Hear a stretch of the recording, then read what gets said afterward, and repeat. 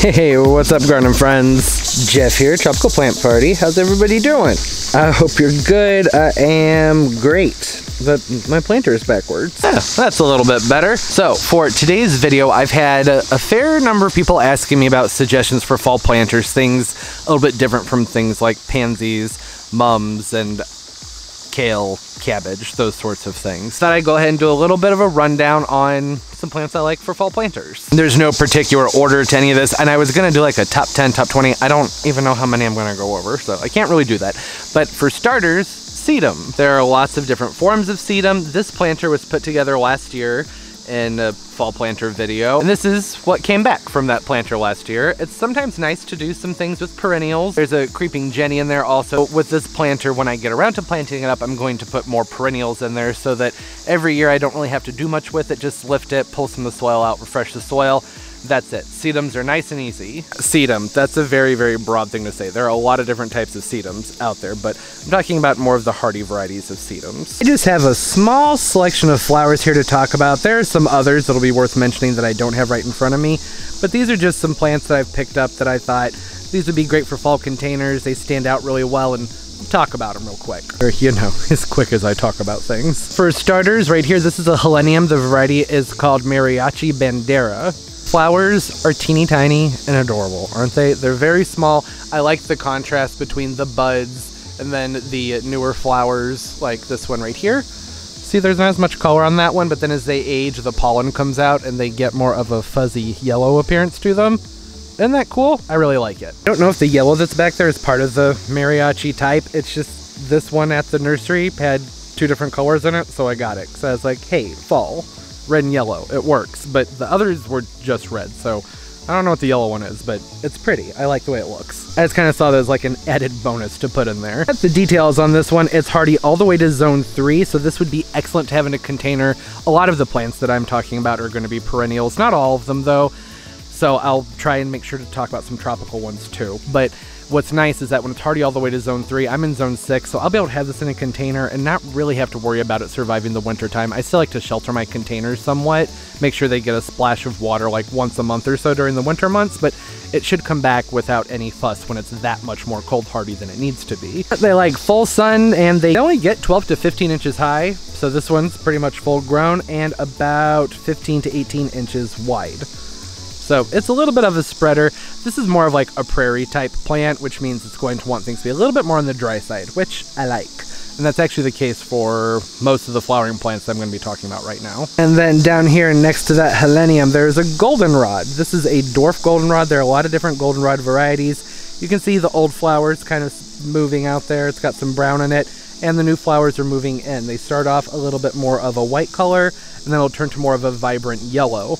So as this ages, it'll turn more yellow. This one right here is a fresh bud, so it hasn't colored up yet at all. The variety is called Little Lemon Goldenrod. It stays nice and small. This variety is hardy all the way to zone 5. It's another full sun plant, fairly drought tolerant once established, and it gets 18 by 18 inches. Goldenrod is really nice to have around for the pollinators, and just if you're nervous about planting goldenrod, research the varieties. They're not all terribly invasive. Actually, some kind of neat hybrids out there of goldenrod. Rudbeckia, these are one of my favorites for fall containers. This one is called Denver Daisy Rudbeckia, also hardy to zone 5, another full sun plant, 18 to 28 inches high and 10 to 25 inches wide, so it has a really nice spread to it. Rudbeckias are really powerful plants. They flower pretty profusely and heavily, and the flowers come in a really big arrangement of colors. I mean, it's mostly reds and yellows, but there's different shapes and color patterns to those flowers.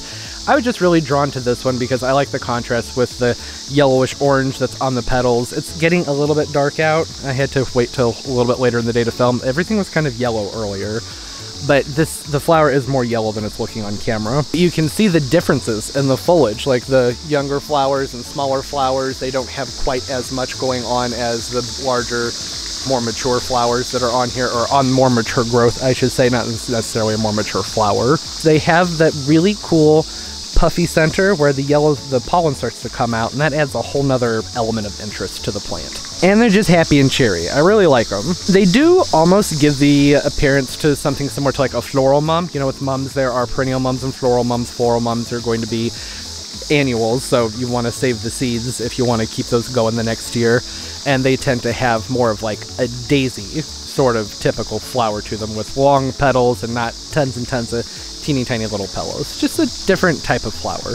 Did I just say pillows? I meant to say petals. Y'all are smart, you know what I mean. Okay, next are zinnias. There are so many different varieties of zinnias. There's different heights, tons of different petal forms, different colors. This was just an assorted one I picked up really cheap at my local hardware store. I think it was like $2, and it's perfect for fall. It's nice and orange.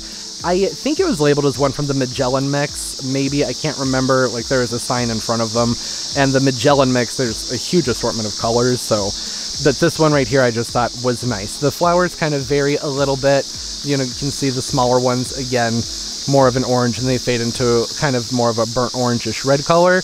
Very pretty. The sizes and everything vary a lot. So it's one to kind of research a little bit if there's like a specific zinnia you want, but they do really well. And then this one, the snails kind of got to it, but it's holding on. It's gonna make it. I went ahead and put down some of that slug and snail bait, and it seems to be working. This is a sunstruck oxeye sunflower. I know, not what you would think of when you hear sunflower, but sunflowers, the Coreopsis, those flowers, there's a huge variety of sizes and colors, and with this one, leaves. Look at the foliage. It's variegated. Isn't that cool? That's what drew me to this one. I really liked the fact that, one, it stays smaller. I'll talk about that in just a second, but look at how neat that foliage is. Even though the snails have kind of gotten to it, it has a neat texture to it, almost like a Persicaria, or like a Persian shield, that is, but not purple. It's kind of glossy. The veining stands out really, really well, even, like I said, despite the snail holes. There's a lot of contrast in that foliage, which is something I really like, especially with the sunflower, because most sunflowers, once they're done blooming, that's it. So with this one, I don't know if it's a rebloomer. It has been blooming for quite some time. I picked this up like a month ago, so this one might be a rebloomer. The Sunfinity is always an option. I didn't have great luck with those last year, but I think maybe the potting mix I was using wasn't draining quite well enough for the Sunfinity. But my other sunflowers did okay, so I don't really know what the case was there, but I've heard other people really like those. The Sunfinity sunflower, I don't have one to show you, but that one is one that it's supposed to be a repeat bloomer. I think they get like 3 to 4 feet high, something like that. They're kind of cool. This one's hardy to zone 4, and the average size is 14 to 16 inches by 12 to 16 inches wide. Another good plant for full sun, well-drained soils, should be pretty drought tolerant once it's established also. And then the last that I actually have in front of me, have on hand to show you guys, is a Coreopsis. Coreopsis has really nice textures. There's a pretty wide variety of different colors with the Coreopsis, and like even different flower sizes now. This one's called Lil Bang. It's a red elf Coreopsis. It's another full sun perennial to zone 5, 6 to 12 inches high, 12 to 18 inches wide, and again, pretty low maintenance when it comes to its watering needs. It's going to be pretty drought tolerant once it's established. So it'll come back every year, and the Coreopsis, they have a really nice texture to them. I think it's because the flowers come out at different heights, and I really just like the colors on this Lil Bang Coreopsis. It's the red's a little bit more my style. It's kind of a darker red. In person though, the red is much more dark. That's a little bit more accurate. I think I just need to kind of tilt it down. It's a really pretty kind of almost scarlet red with a much darker red in the center. And again, the pollinators love them. Okay, and then some plants that I don't have in front of me to show you, but I can pop them up on screen. Hibiscus, for people who live someplace that have much more of a mild fall.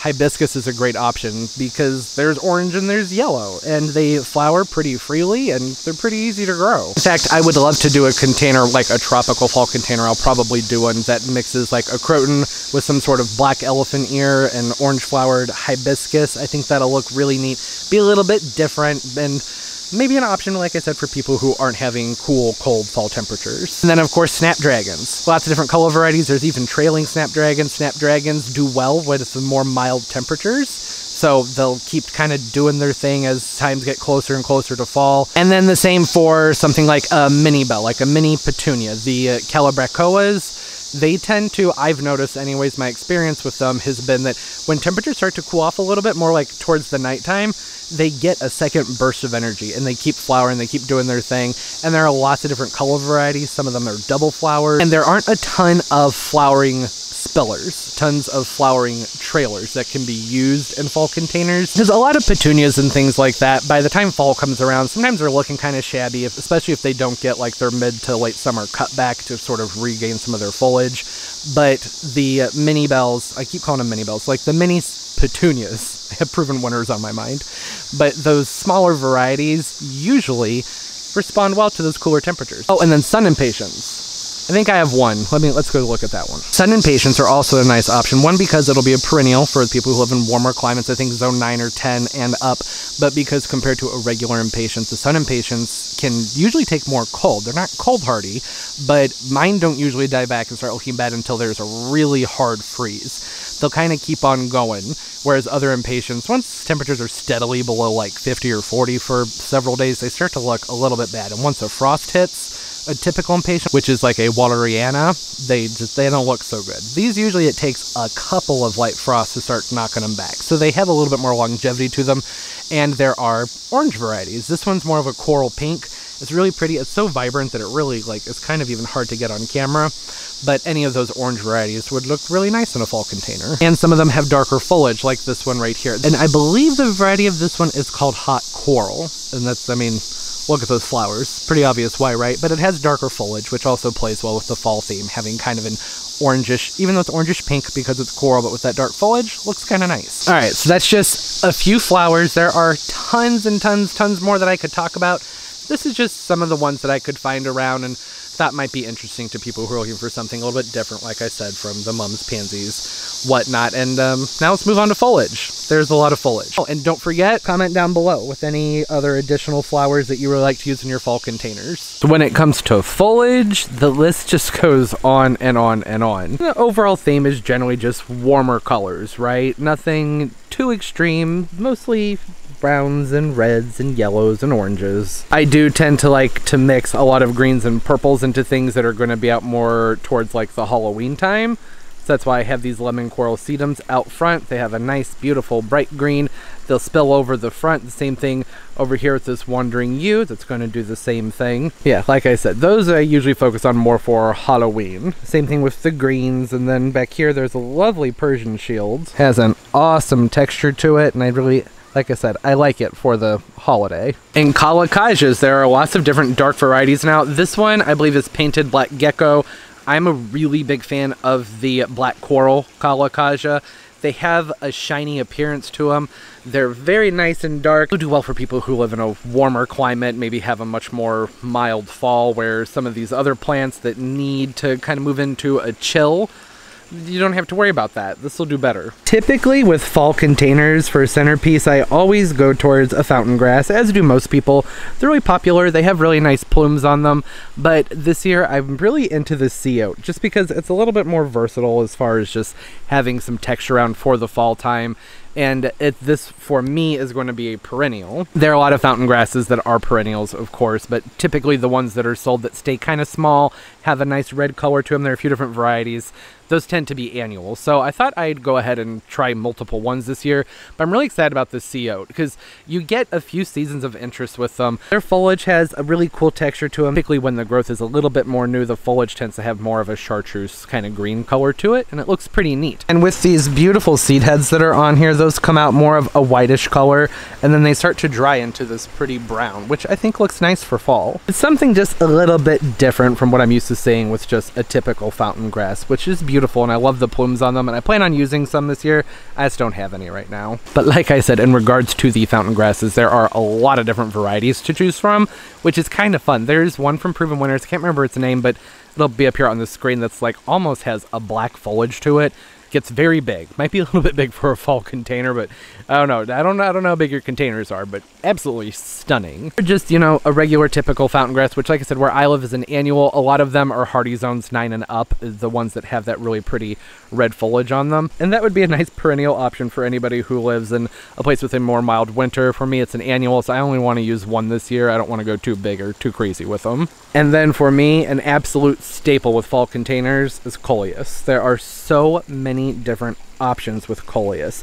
There's different leaf forms, different colors. Some can take shade, some can take some. A lot of them can take either. It's going to affect the color of the foliage, but that's kind of fun, right? There are two varieties this year that I'm particularly very drawn to. This one right here is the Color Blaze Rediculous, like R-E-D, ridiculous, from Proven Winners. You know, Proven Winners are fun with their names. It has an absolutely gorgeous foliage to it. There are a lot of red Coleuses out there. Thing that I just really like about this one, though, is look at the edges. look at that. The leaves are somewhat serrated, and they have that kind of bright pop of yellow on the sides of the foliage. I think that looks so cool. And I have also noticed this coleus in comparison to a lot of the coleus I buy. I should probably start with that. A lot of the coleus I buy tend to just be like assorted coleuses that don't have a name, and they tend to be a little bit more finicky when the temperatures start to get dry and things are hot, which doesn't happen a lot here. It's typically humid. We get a decent amount of precipitation, but you know, it comes in waves, so it'll like rain for a few days and then nothing for like a week or two. This coleus has not skipped a beat, whereas a lot of my other ones, they start to kind of get sad, and like I have to really stay on top of keeping them well watered, particularly when they're still in their nursery pots. That's the thing, is these need to get potted up. I'm going to be doing that when I'm done with this video, and then hopefully sometime next week planter videos will start coming out, because you know, it's hard keeping them going in their nursery cans. But this particular one, this Rudbeckia, it has been one tough coleus when it comes to that. I mean, it has just strived through some extreme heat when a lot of my others have gotten kind of sad. This one gets 24 to 36 inches tall and 24 inches wide. It'll have almost a nice globe shape to it, which is going to be really neat, which is something you get out of a lot of coleus. But it's just nice. It's a vigorous grower, and these are hardy zones 10A and up, so annual for me, perennial for those of you who live in nice warmer climates. I'm also very drawn to this coleus that has no name. I just thought it was really pretty. Thought I would put it in here in the mix. You can see there's actually 3 different colors going on in the foliage. Well, heck, really probably even more than 3. I see yellow, I see green, I see some blackish brown purples with some reds. Really, really pretty. The foliage that's coming up out of the new growth is much more colorful, and then it kind of fades off to a lighter color down below. And that's one that I'll be using more for, like I had mentioned, when I do like a Halloween arrangement where I want greens and purples. That's probably where I'll be using that one. This last coleus that I have is a Spitfire coleus. It's also one from Proven Winners. It's a sun to shade, which I should have mentioned. All of these coleus so far are sun to shade.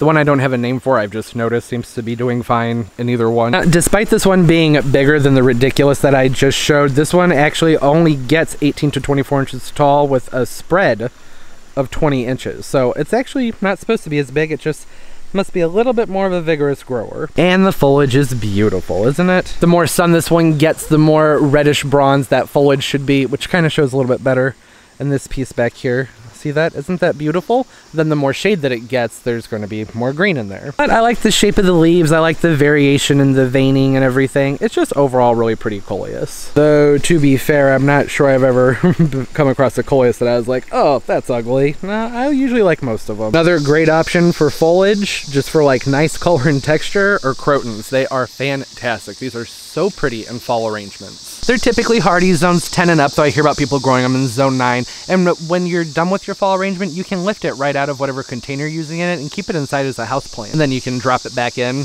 the next year when you're making your fall arrangements. It's just, they add so much vibrancy.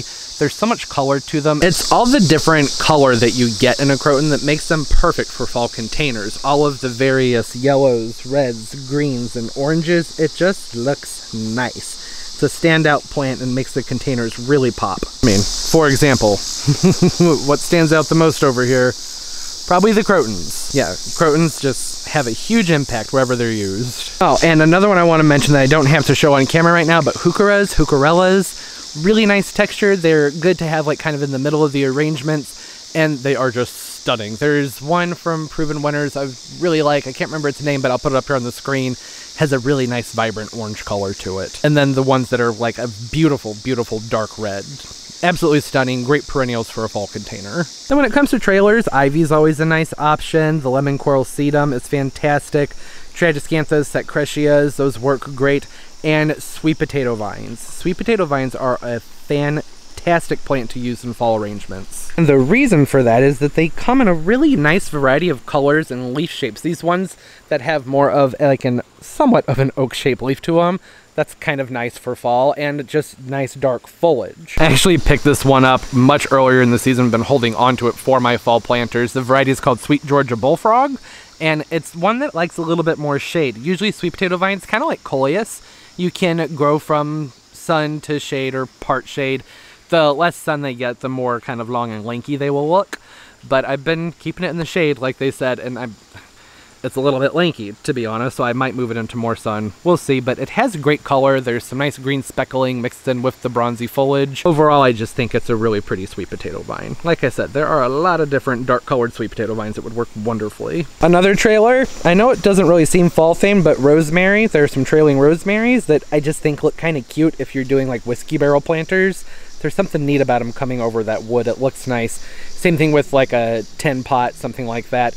And that also leads me to one that I don't have out to show you, but the creeping thyme. Creeping thyme looks really cool. It has really dainty foliage on it, which adds a lot of nice texture, and I think looks nice coming over the sides of, like I said, whiskey barrels and typical like fall planter type pots. Oh, and creeping Jenny. Let's go find some creeping Jenny. I got plenty of that around here. Hi, pumpkin. How you doing? Creeping Jenny. That's another excellent option, and perennial. I believe zones 6 and up, they can go sun to shade. They're going to be more leggy in the shade than they are in the sun, and there are different color varieties too. This one right here I think is just a normal creeping Jenny, though it does have some kind of gold coloring on the foliage, but I think it's just a normal one. But there is one that's called like Goldilocks, something like that, where the foliage is more of this kind of lighter green like you're seeing in the middle of this one. And it hangs tight. That's one thing I like about it. It usually stays very tight up against what it's trailing over, so it has a nice clean look to it. Like I said, the list goes on and on and on as far as plants are concerned for fall containers. There are so many options out there. Great things to use other than just like your typical kale, cabbage, and mums and pansies, which I think are beautiful. I'm sure I'll be using some in some of the things I do this year, but here's just some ideas for those of you who are asking about things I like to use in fall containers and arrangements. Then there you go.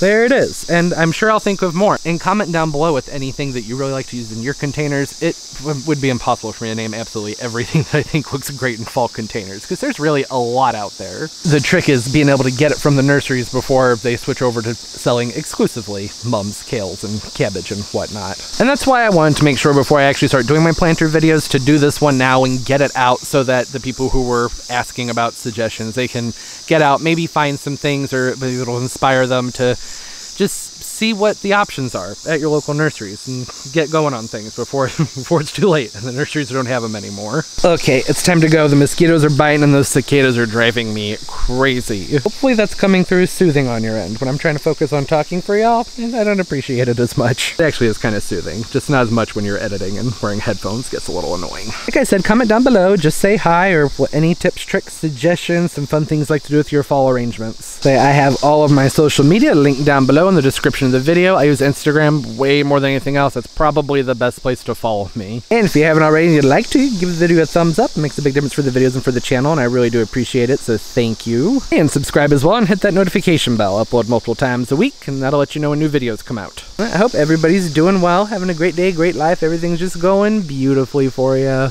And of course, as always, and most importantly, everybody, keep on growing. Bye bye.